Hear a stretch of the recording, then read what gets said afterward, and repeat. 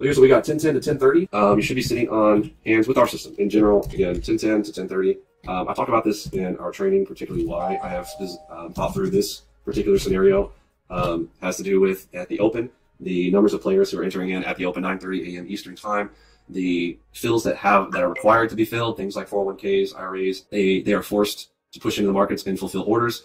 So 9:30 to 10:10-ish, they are usually completed with those orders within the first half hour of the morning, maybe within the first 40 minutes or so. So once those start to complete, now a whole new set of players come in to absorb those orders, play the other directions, get into new positions depending on what the balances have come in. And so now there's this shift right here and this little battle between 10:10 and 10:30.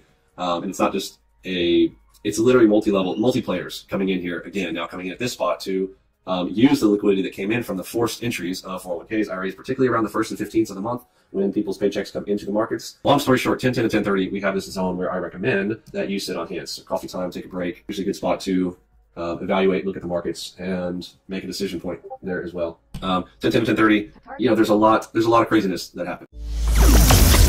Press the like button, share, subscribe, and comment below with your thoughts and what you've learned.